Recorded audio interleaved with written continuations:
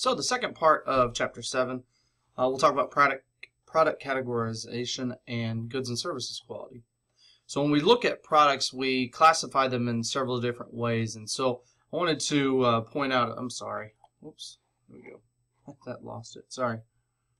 Oh, there we go. So I wanted to point out several ways in which we look at products and how some terminology you might hear if you end up in the industry dealing with different products. The first term is product line, and this is essentially putting a group of different products that are closely related into one group. And usually this categorization occurs when things within that, products within that category satisfy some sort of category need, meaning consumer need. They're typically used together. They're usually sold to the same consumer group, so looking at the same target market. Sometimes distributed through the same outlet, and then have certain price ranges that they fall within. So for example, Adidas creates a lot of different products, but a product line for Adidas shoes could be performance and style, as opposed to soccer cleats or running or cross training or anything like that. The other terminology is product mix. The product mix is basically the assortment of all the different product lines. And so take all of those categories of product lines and put them together, and what that company makes, the variety of different product lines, is essentially our product mix. And so we might say that Adidas produces apparel. They also produce performance shoes. They sometimes produce clothing. Pretty much any of those things could be the culmination of all of those is our product mix. And so let me give you a couple of examples. The first one is what we've been talking about, the Adidas example. And so on the top you can see the horizontal line says the product mix, and that's the breadth. Essentially this is, if we look at all of our footwear, is a product line. Could include running shoes, basketball shoes, soccer cleats, and so on and so forth. Another product line could be our apparel. That's what clothing would be, jackets, shorts. And then accessories, so bags, sunglasses, and beanies, and so on and so forth. So you can see on the vertical line, you've got product line, which is our depth. The culmination of all of our product lines would be our product mix. An example in broadcasting, in sports, would be ESPN. So ESPN has a variety of product lines. Each product line is listed here. ESPN, ESPN2, ESPN Classic, HD, ESPN.com, 360, some of these don't exist anymore, but ESPN Mobile, Interactive TV, Regional, Zone, Radio, the magazine, International, Deportes, ESPNU, ESPN News, ABC, which is also a part of that ownership group. All of those are product lines individually, serving a different group or need within the product or in the broadcasting realm. The culmination of all of those is our product mix. Another term is product extensions, and these are the things that you would purchase that you essentially use along with the core product.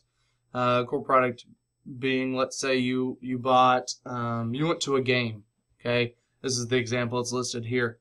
So those things that enhance that experience or that product. So if I go to the game, the way I buy my ticket is a product extension. If the team has a variety of options, so the secondary ticket market, which is the resale market. An example of that would be StubHub is a retailer within the secondary ticket market. Another one would be Ticket City or SeatGeek.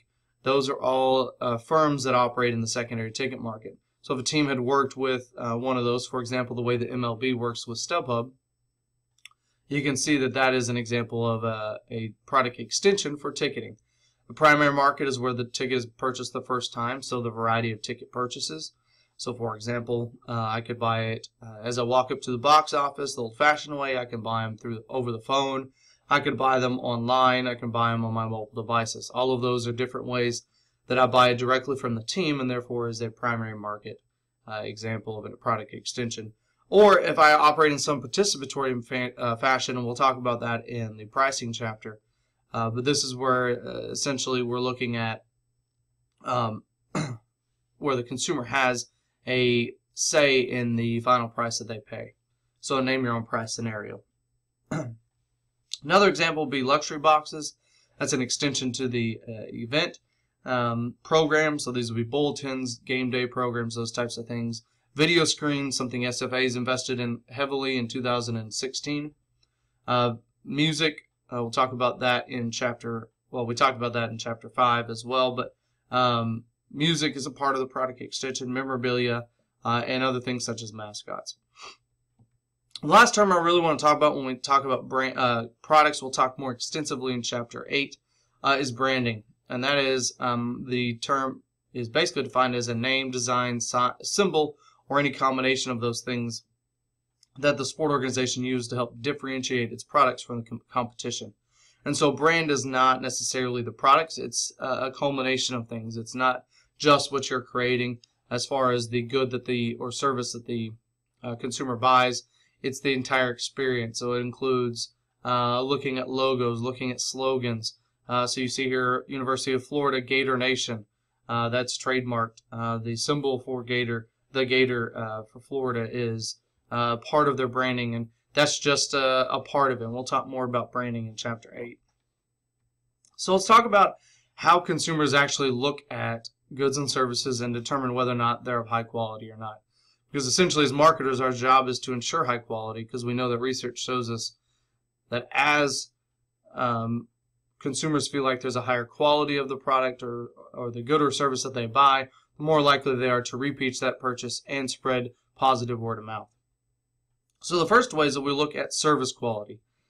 This is a term called RATER. It's an acronym, stands for reliability, assurance, tangibles, empathy, and responsiveness. So anytime I deal with a service, and we've talked about this already, but it's essentially those that have that intangible nature. There is a person involved in it, simultaneously consumed and produced, those types of things, right? So we can't store it up. If we look at reliability, this is the first way that we measure service quality as consumers. We want services that are dependable and accurate. If I hire somebody for my personal training session and they teach me how to do a lift improperly, then I would say that their inaccuracy in how to teach me also comes back to assurance in a second, but also affects that reliability I have in them. Also, if I have a session and I've scheduled that session and they don't ever show up on time, then their dependability is an issue. So reliability is the first one. Assurance, this is basically knowing that you have a trust or confidence in whatever they're telling you is actually going to work. Whether they have the knowledge is part of that. The tangibles are the physical aspects that surround the service delivery. So we know that we can't store up, touch, or do any of those things with a service. However, there are certain environments in which they operate in. Taking the example of the fitness facility instructor or the personal trainer, they work out in a facility. What does that facility look like? The physical surroundings, is it cleanly? Is it safe? All of this helps with essentially a consumer's perception of service quality, the quality of the service they're receiving. Empathy is the fourth one. This is whether or not they have individual attention for you. So if you work especially if you think about in our circumstance of a personal trainer, how many times do you have group personal trainers? Do they actually help you individually? Are they spending more time with one person that they may get along with better or click better with? Do you feel like they actually care about your progress? Those are the types of things that come from empathy. And the last one is responsiveness. So if there is an issue, how willing are they to help you with that issue? If there's an issue with the service or failure in the service delivery, are they willing to do something about it? And then how quickly are they able to do it or willing to do it? So it's the timeliness. So if a service is reliable, high levels of assurance, the tangibles are positive, that you feel like they have empathy for you, and they respond to any issues you have, then in all likelihood it's a positive service experience, and therefore, as we said, the research shows it leads to repeat purchases and positive word of mouth. So what I want you to do is take as a project or in-class assignment, so to speak, on D2L, I want you to go through, there's an article called Fox Sports Fantasy Football. It's attached to this Dropbox assignment. I want you to look at the different dimensions of service quality. Did they previously meet those dimensions of service quality in the article? Why or why not? And a reminder of those dimensions of service quality, reliability, assurance, tangibles, empathy, and responsiveness, the rater. So I want you to go through and basically do analysis of rater for the example of Fox Sports Fantasy Football. The last thing I want to touch on is goods quality, and this is essentially how we measure as consumers whether or not a good, again, that tangible product that we're buying, is of high quality. And the same is true. If we feel like there's a high quality product, the more likely we are to reuse that product and suggest it to other people.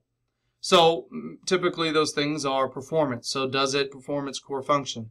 If it is a running shoe for trail running, for that example, for example, and the function is it for it to withstand constant battery with rocks and the elements, does it do a good job of that?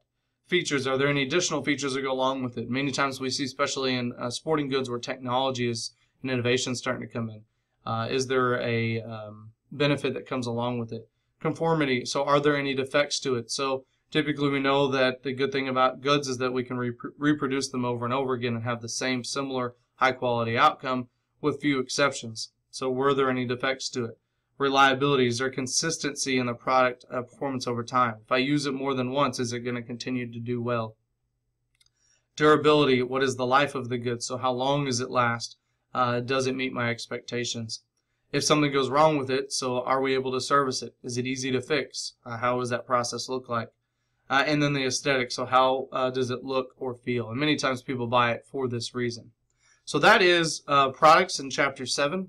Go ahead and make sure you complete all the assignments and move on to Chapter 8.